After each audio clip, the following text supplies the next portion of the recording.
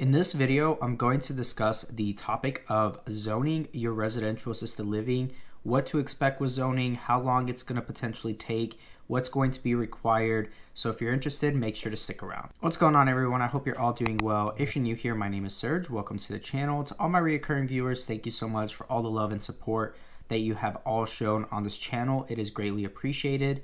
And if you have not yet, make sure to subscribe, hit that like button. Check out the links down below to Legion Assisted Living Academy and Legion Assisted Living Advisors. Feel free to go check out the God Made podcast as well. So without further ado, let's go ahead and actually jump into the topic of this video. The Black Friday sale is finally here.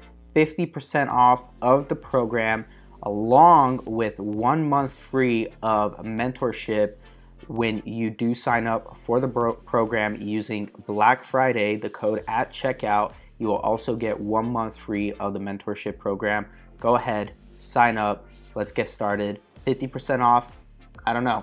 Can't beat that. I'll see you all on the other side. Now, zoning is a very, very crucial part of actually starting your residential assisted living home.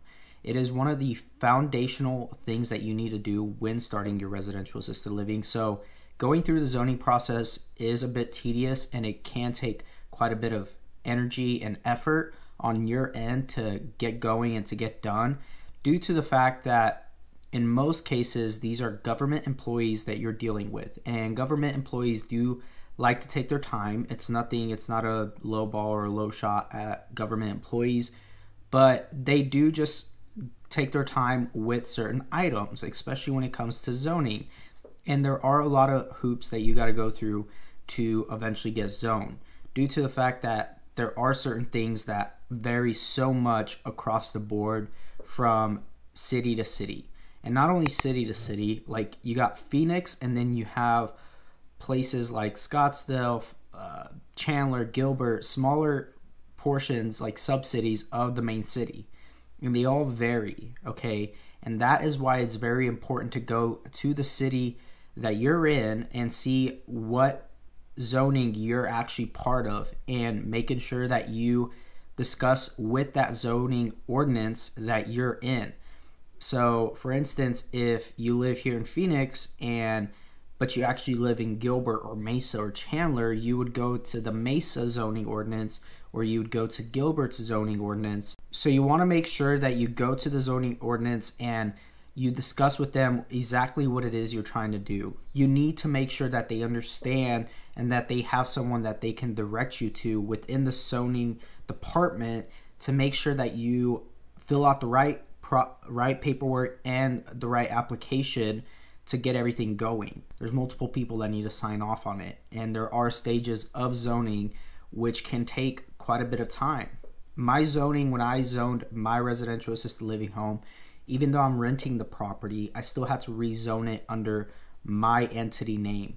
And because when I went to go put in my license application for my residential assisted living, it needed to be under my entity name.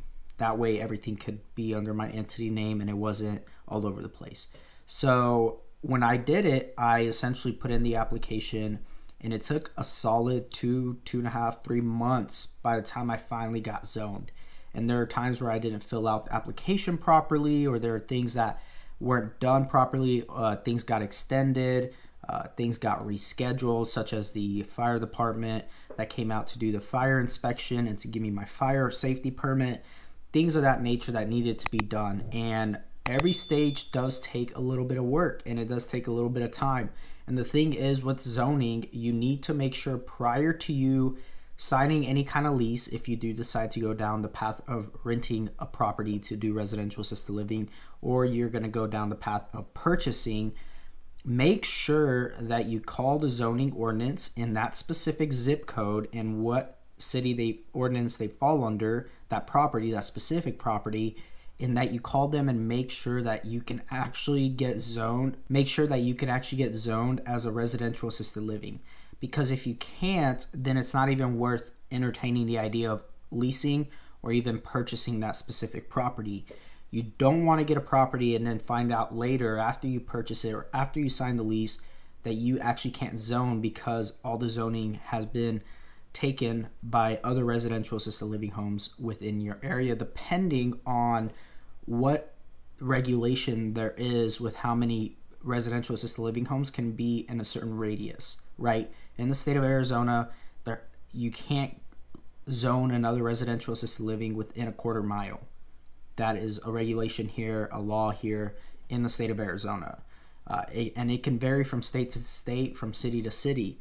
And so that's why it's very crucial that you go through each zoning. And then on top of that, with zoning, they will only allow a certain amount of beds to actually be zoned on that specific property. So they may only allow you to do a 5-bed. That may be the limit on how many beds you can get licensed for it to be considered residential. Anything above that could end up being commercial. And then there's completely different regulations and rules when it comes to zoning a property under commercial than there is residential. So it's very, very crucial that you do that. And then there may be other cities that allow you to do 10 beds, 8 beds, 7 beds, 6 beds. So, up to those amount of beds and under residential. Because a lot of people have made the mistake of not checking with zoning, and then they end up getting tied up with a certain property, and they end up renovating it even, and really hurting themselves in the long run and losing a lot of money by doing that. And then they don't ever end up getting the property set up the way they wanted to get it set up. So it is very crucial that you do that, because if you do decide to renovate anything in the home, you have to get permits. You will have to do certain things with zoning that they will require you to do in order to get zoned. And then once you're zoned, then you move on to the next critical step of getting licensed through the state that you're in, through the Department of Health Services that is in your state. And they all have different names, and they're all a little different, but for the most part they do have similar regulations. And so it is very crucial that you guys get the zoning thing down right away. Do not try to skip this step. Do not try to put this off. This is a very crucial thing when it comes to starting your residential assisted living home. And it is crucial, but it's also not as hard as a lot of people make it out to be. It does take a bit of effort, and it does take a bit of energy to actually get going. But once you're zoned, and then you're locked in. My property that I ended up zoning, the fortunate thing for me was that it was previously being used as an assisted living. So it was already zoned. The zoning was already locked in. I just had to rezone it under my entity. So they're already familiar with the property. They've already zoned the property. It was just a matter of me going through the proper steps of rezoning it, which is essentially the same thing, but it was already locked in. If a property is already locked in with zoning, that right there is very, very valuable.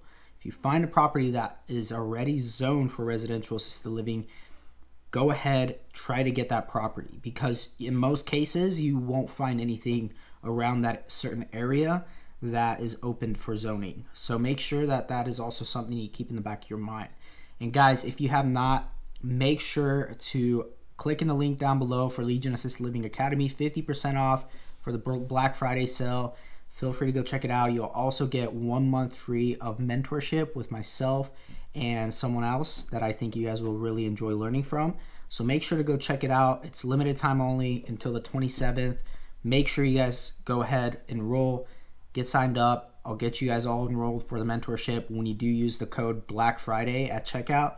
And so with that being said, thank you so much for all the love and support that you have all shown me. I really do appreciate it.